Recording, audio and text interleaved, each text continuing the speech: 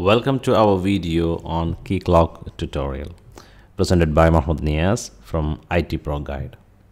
In this section, we will dive into the core concepts of Keycloak, including realm, users, group, etc.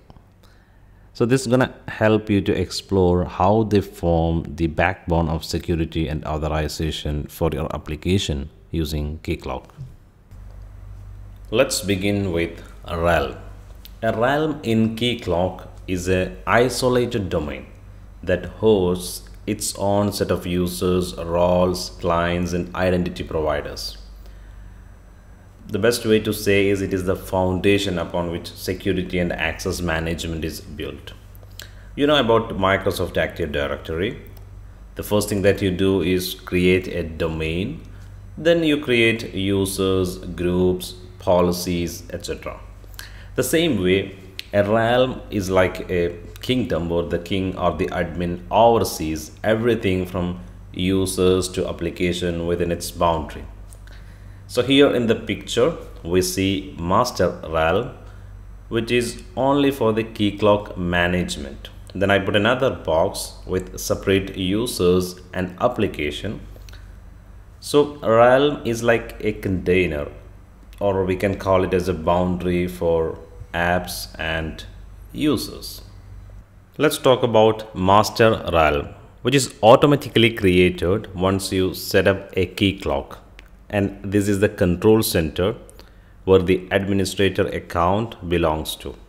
So once you set up your Keycloak, then this is automatically there. You just need to sign in with your admin account, then you will see a master realm and your admin account.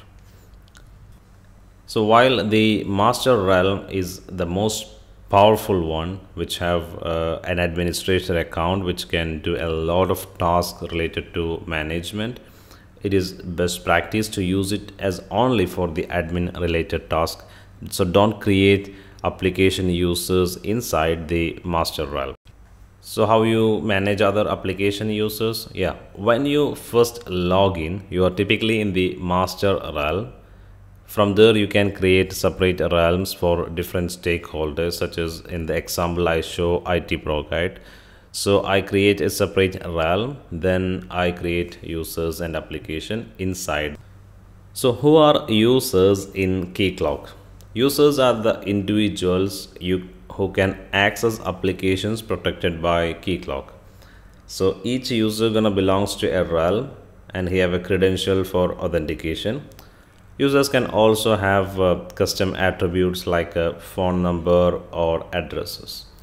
So if you wanna authenticate one application, and then you have to create users in the Keycloak under one of the realm, then the application can authenticate against Keycloak for that user. Next is about groups. In Keycloak, groups helps to organize users. A group can represent a department, or let's say a membership level, or a kind of a project teams like that. So users assigned to a group inherit the roles and attributes defined for that group. This is gonna make your life easier. If you want to assign a particular role, you can categorize the users into a group, then you can assign that role into that group instead of going to each user and changing the roles or adding the attributes to that particular users.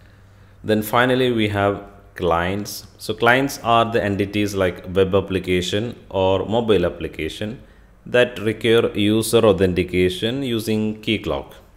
So these applications we add as client. Then once you complete the configuration with one of the protocols like OpenID Connect or OAuth, then you define the roles and scopes.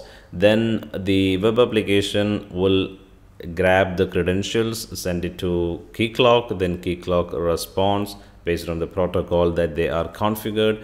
Then the client application will have the token and the expiry and the roles and scopes.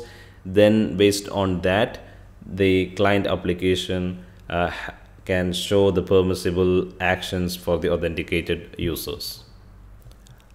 Now let's summarize what we have learned and how they are related. So the realm users, groups, and clients in Keycloak form the foundation of its security and authorization model. So it's very important to understand about a realm users and client. A realm which acts as a container, then users, groups, and clients, everything that comes inside the realm. Users authenticate within a realm, and it can be also organized into groups for the to simplify management and role assignments. Then clients, think about a web application that relay your Keycloak realm for user authentication. Very simple. What we have learned is just an overview. We have lots of hands-on coming, so that gonna make you strong in Keycloak and also give you more practical ideas about it. Thank you for watching. See you in the next video.